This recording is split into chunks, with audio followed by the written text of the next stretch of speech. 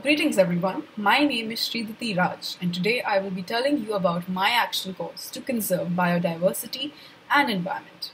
When you hear environmental protection starts from home and within you, I'll tell you it really does. In the year 2020, I came across the phenomena of veganism and learned how through the simple means of pledging to use only animal cruelty-free and plant-based food, clothing and lifestyle products, I was doing the most.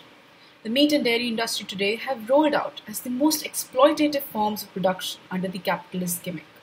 The compulsion to mass produce has led to mass rearing of animals, torturous and exploitative means to continue breeding them in unnatural settings, and keep cattle lactating through artificial drugs, and finally slaughtering them for nothing but a greedy means.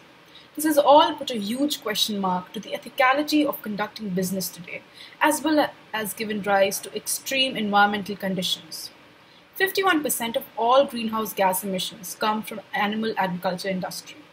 60% of all species extinction is due to lifestyle farming. Even the feeding and rearing of these animals is unsustainable, as 80% of the world's soybean crops are fed to livestock.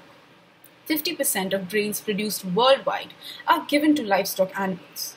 75% of the world's agricultural area is used for grazing livestock animals and growing their crops, and not for growing food for people who live in scarcity today. Moreover, despite the huge investment, livestock food provides only 18% of global calorie supply, as compared to 82% from plant-based food. Finally, the cause of the very pandemic this year and its preceding ones all have traced a similar origin to them: coercive, filthy means of animal rearing and consumption. What did it cost me to turn vegan? Nothing at all, because without realizing, for a lot of us, our daily consumption is already vegan.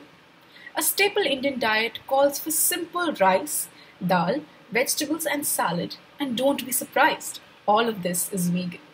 Brands for lifestyle today have turned to a cruelty-free means of production themselves, and so my shopping basket has had not to face a crunch either. So while for some, a vegan diet might call for some avocado toast and almond milk latte every morning, yours can call for some simple roti vegetables and you're still vegan. You're only ever cutting down on your meat and dairy production, but what you're adding to is a better environment, cleaner air, reducing food crunch for so many people by clearing land previously used for cattle rearing and converting that into food cultivable lands, cleaning water bodies, and finally protecting and fostering the lives of innocent animals. This has been my action course and my idea that I wish to pass on to people who feel they are insufficient in doing much for their environment. Because just as veganism has enlightened my world, I wish for people all across the globe to also find the sustainable and on-the-go means to living as their way of doing their part for the world. Thank you.